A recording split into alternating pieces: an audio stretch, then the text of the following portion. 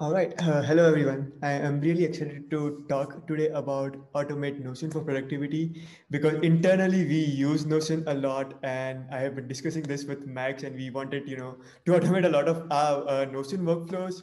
So let's first, talk about what Notion is because I feel, if I before jumping into that, it's better to understand, what the tool is and understand how it can be used.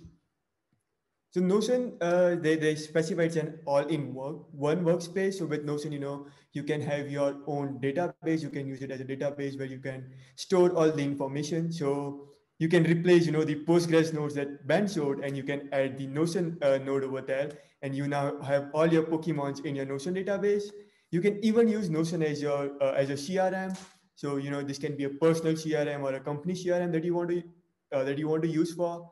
And the other thing is you can use it for your to-do list. So I kind of started with this. I kind of started using Notion as a to-do list because it allows you to use it, gives you different views. It can be a Kanban view, it can be a gallery view, it can be a list view, it can be a table view. So it's pretty amazing to use it in different ways. And talking about how companies use it, so one of the common use case the companies have is use it as their wiki. So all the information about the company that they want to share internally with the team, they use Notion for that. So those were a couple of use cases that you can do with Notion. So enough of talking about Notion. Let's see a couple of workflows in action. So I have three workflows to show you. Let me just quickly pull this down. All right. So the first workflow is it's a very small workflow. What it does is it gets all the newsletters that I receive on my email and adds it to Notion because I have this, I don't know, this habit of uh, I don't the notifications, they kind of annoy me every time you get a new email. So now what this workflow does, it just automatically adds all those incoming newsletters to Notion. So I kind of executed it before so that just to make sure that everything is working fine. So let me go to Notion. So I am using a simple list view over here. We have a couple of properties going in there. Let me execute it once again, and then you can see how it looks in Notion. So for the IMAP node over here, I am filtering out based on the sender. So right now I'm just using looking out for only two of the people I subscribe to. It's info at CFP land. So if you are into talking about giving talks at conferences, this is something that you should subscribe to. And then there is another a newsletter by Sam Julien, which which is really great if you are just starting your journey, or if you want to get more into content creation or developer in general. So now that I have some data coming in, you can see we have 4 items over here. I using the set node, I just specify all the information that I need. So I get on which date this particular email was sent to me, who was this sent from, and the subject. And then in the Notion node, I am just adding all these values over here.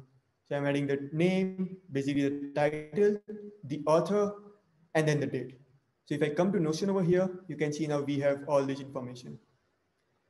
I wanted to I wanted to bring all the content in Notion as well, but Notion does not allow you to bring everything in there. It does not render HTML correctly, so that was a bit annoying part over there, and I'm still trying to figure out if I can get it working in Notion somehow. So that would be something really interesting. So I don't have to go back to my email and just read it over there. It can be simply done on Notion. The another thing that I want to do in this particular workflow is have a check mark. So when I'm done reading with that, I can just do a check mark, and I know like okay, I'm done with reading this, and then it can be automatically archived or something like that. Now talking about the next workflow, now this is something that I have built for our internal use case. So we often talk to our community members, our users, and try to understand how they use N8N, and we take notes for that, obviously.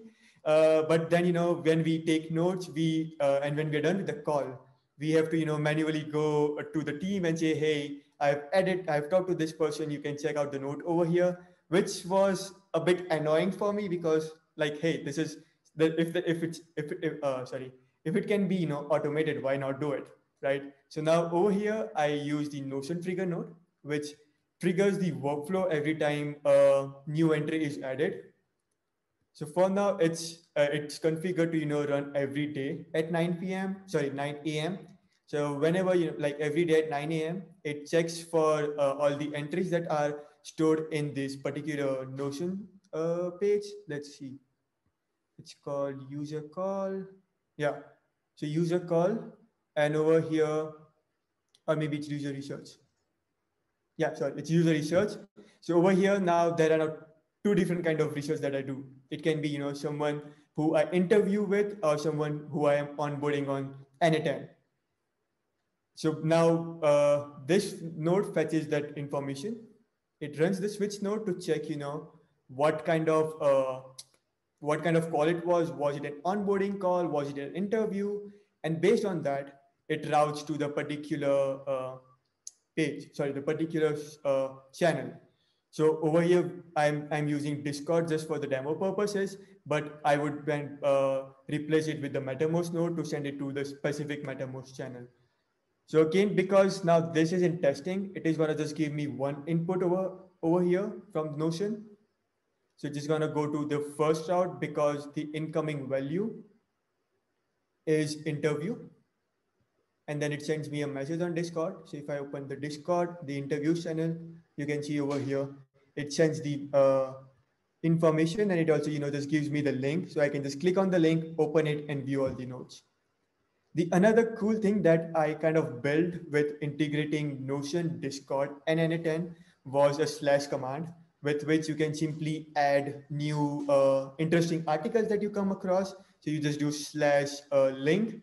So this workflow will get executed, and it will extract the title from that, and it will add that link to the Notion workspace.